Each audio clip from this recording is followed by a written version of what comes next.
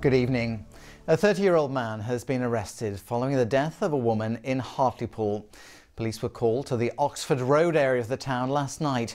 Our reporter Amy Lee sent this report. Police were called to this area of Parkland just off Chaucer Avenue in Hartlepool last night.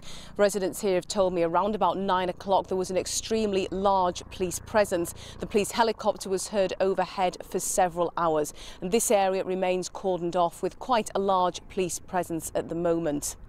Now, residents here have told me they're shocked. They say this is usually a quiet area. Many families enjoy spending time together at this park with their friends and family.